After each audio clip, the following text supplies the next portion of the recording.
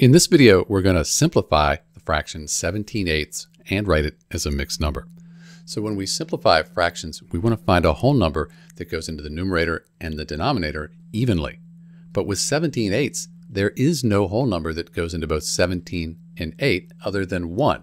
And if you divide 17 by 1 and 8 by 1, you get 17/8. So this is already simplified. We can't reduce this any further.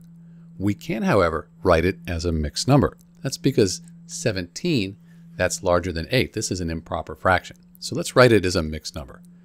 8 goes into 17.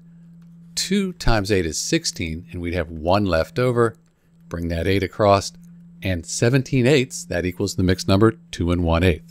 Let's check that though, because 2 times 8 is 16. 16 plus 1, that's the 17. Keep the 8 here. That's it. So that's how you do it. This is Dr. B, and thanks for watching.